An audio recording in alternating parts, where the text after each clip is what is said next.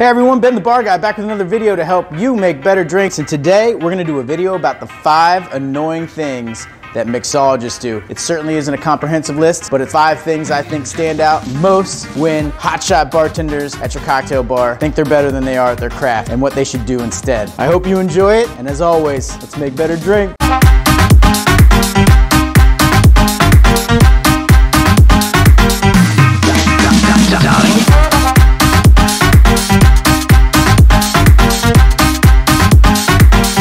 This is a video of the 5 most annoying things that mixologists do. I should start with what is a mixologist, and is it a word that you want to use? As a guest at my bar or on this channel, you can call me a mixologist all you want. That's perfectly fine. Whatever helps the guest explain what I do, as in making cocktails, is perfectly fine. However, in the bartending industry, it has become a little apropos to say the word mixologist, and the reason is very simple. It effectively leaves out the guest out of the equation. When you bartend, you're tending the bar, and that includes everything from making drinks to helping the guests with what they need, figuring out how to give great service. Mixology, etymology, is essentially the study of mixing, which isn't really what bartenders do, or if it is, it's a very tiny part of what bartenders do. So I always call my bartenders bartenders and not mixologists, but it certainly isn't offensive to be called a mixologist. It's too small of a word to encompass what I expect my bar staff to do. I will lead with that in order to explain the difference between a bartender and a mixologist. All right, here we go. Number 1 most annoying thing that mixologists do. They worry a little too much about their garnish.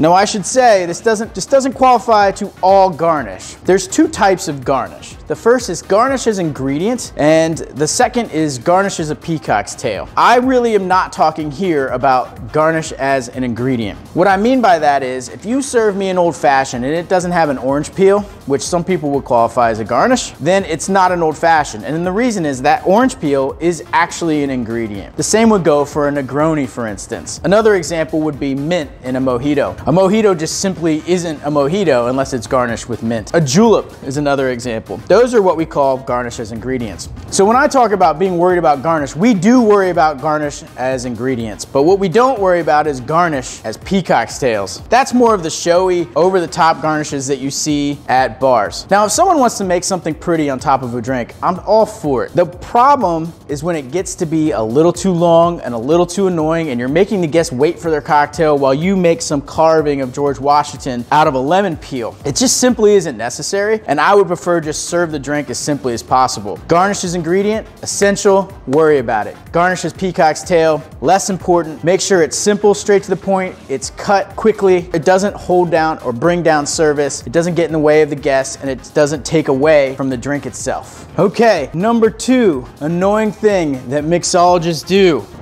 They don't handle glassware by the base. And oftentimes, they'll spend a long time making a beautiful drink, grip it with the claw like this, and then put it down in front of a guest.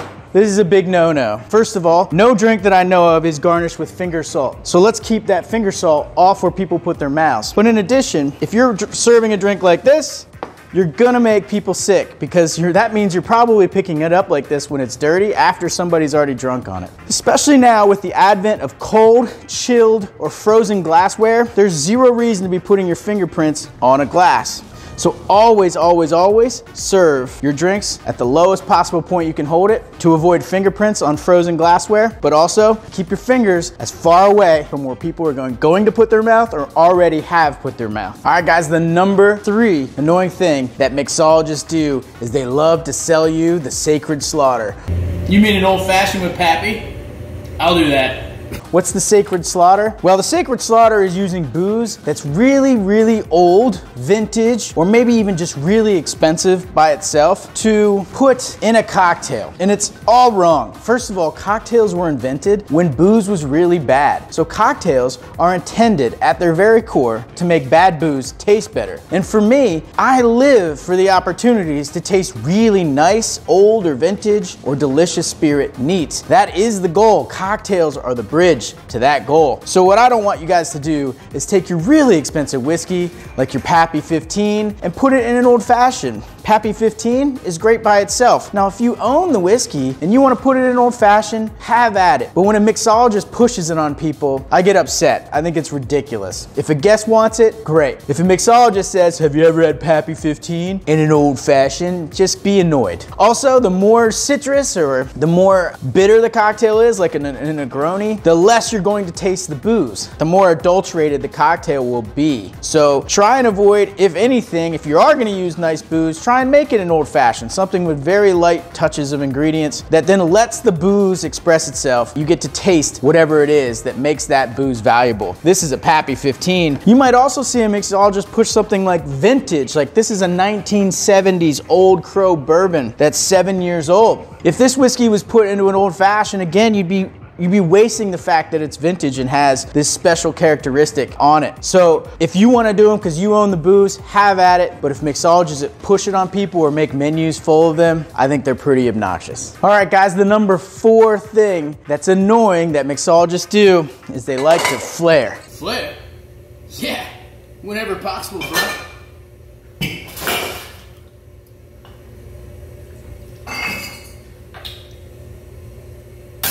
Now flair, it's not always bad. If you're at a place that was known for flair, like Fridays in the 80s, or if you're at a place and you just see a bottle get flipped every once in a while, that's not flair. But a lot of bartenders get into flair in order to show off and be about them. But what they don't realize is they're wasting the guest's time. By flipping bottles without making them faster, it might be a show, and some people may be even showing up for that show, but the rest of the people are constantly waiting for their drink. So you have to be very careful. If you're a flair bartender, that's great, but you're more of a juggler than you are a bartender when you're doing that, and that doesn't make you good at being a bartender. They're two different things. So I think as a bartender, you should be putting the most emphasis on being fast and efficient at getting people their drinks, because it's the guest time, not yours. And if you want to flair, go be a juggler somewhere. The number 5 annoying thing that mixologists tend to do is they treat themselves too much like artists.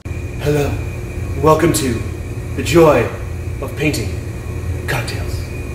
Today we will let inspiration flow through us and let serendipity create a cocktail of our dreams. We'll start with Armagnac.